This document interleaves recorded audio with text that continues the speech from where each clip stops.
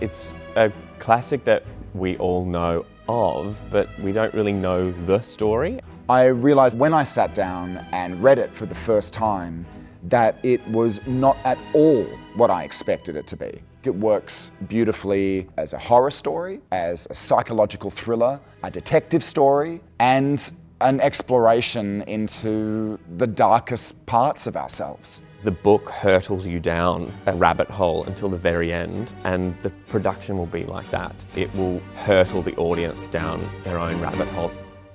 The wonderful thing about Kip's use of video on stage is that you're able to capture this subtlety and nuance and detail in performance, but it's also used in a very theatrical way. And so how do you put that on stage and have it be believable and thrilling and scary? That's exciting.